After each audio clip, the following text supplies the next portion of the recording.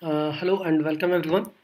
So in this video, let's try to baseline our project with the TypeScript support. So what all things we need?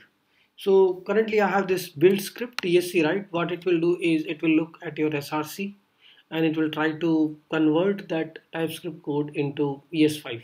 Okay, but where that instruction will come from? That instruction will come from the tsconfig. So first we have to create a tsconfig file so that whenever you run this tsc command, TypeScript compiler command, it should be able to compile it. Okay, so we can just create a tsconfig file here.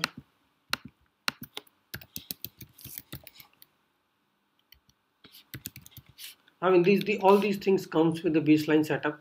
I'm talking here because you might get a good understanding what all things we are doing here. So in tsconfig, we'll be talking about all different parameters which we are passing. So in this tsconfig, these are the compiler options. Compiler options means TypeScript compiler, when it compiles this TypeScript code, it will take care of all these things.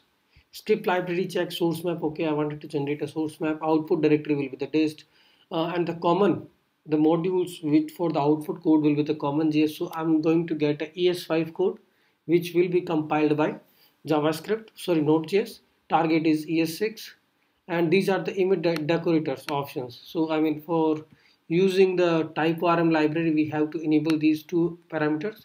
So all the decorators, all the declarations, all the typings which are available in those libraries will be emitted for our usage.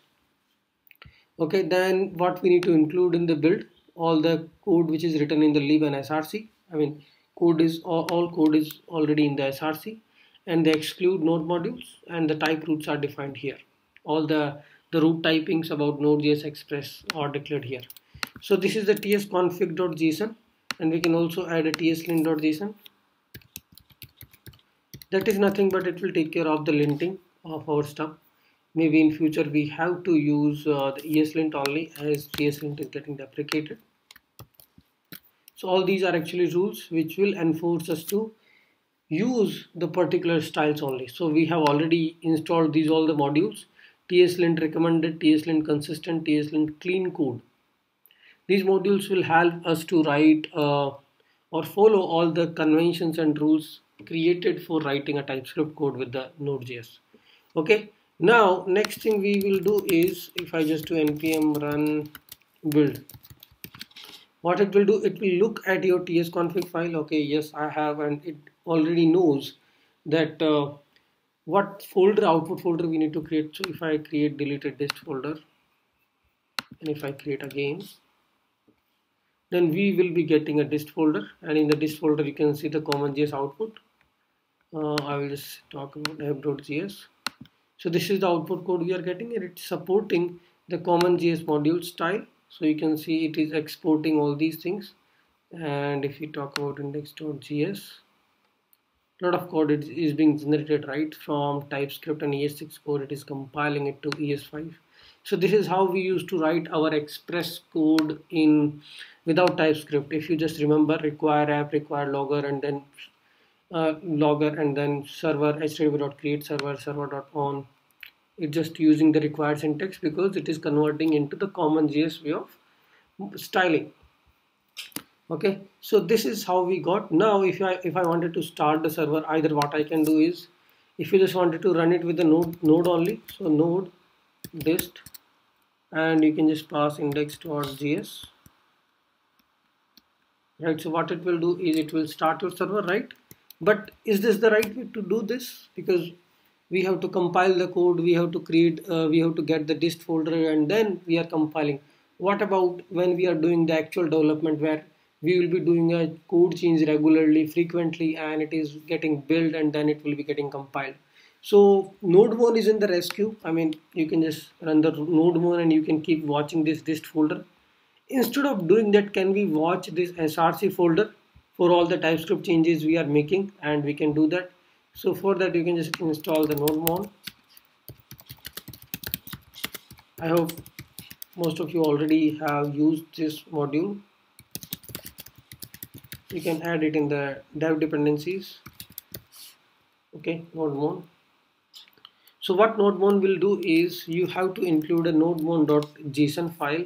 What nodemon.json file will do is it will keep checking, or it will keep doing a watch on all the files which you are working on. So nodemon. So I will be watching src folder having extension ts. I will be ignoring all the test files and I will be just executing this. So TS node is a module which is helping us to just quickly write or quickly compile the TypeScript code on the fly. Okay, so TS node module we already have in our package.json. Now what we just need to do is go to our package.json and define all these definitions. So to now run it, like I can have another build step just using nodemon.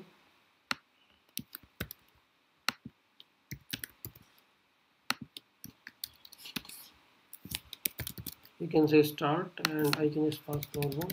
So when you just pass it like this, it will look for nodemon.json.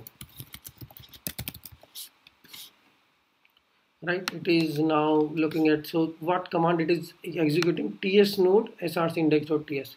So now whenever you are changing any TypeScript code, so it keeps changing, right? So this is how it works, and this is what we need. It will be helping us to run the code on the fly. We don't need to deal with any dist folder. Okay, but when we actually moving it to the production, what we do is we just create a build and then we expose the dist folder. Okay,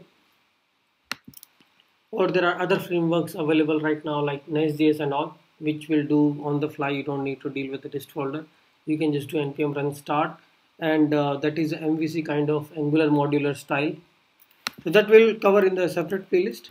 But I hope now we are clear on how we are setting up this nodemon.json, tsconfig.json, okay, and tslint is just for checking the linting errors if you are doing any, okay, and package.json. Here we have a lot of modules available, so I will just go one by one. Exos, decrypt we might use in the future.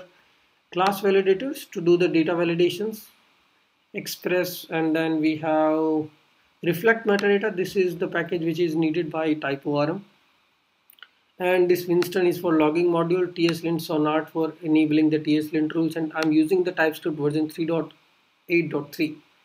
and these all initial are type definitions for validator, node, Morgan, Mocha and all, and these all are dev dependencies to run the test cases. Okay, you can use the ts node dev also. What it will do is, so ts node dev and ts node, so these both are important package. We will check in the next project, and we can also write the test cases and check the coverage. So that's why we are using all these modules: http, no, Istanbul, NYC, supertest. All these modules are helping us to run the test cases. If we have any integration test cases and unit test cases, then this template can help you. Okay, see you in the next video.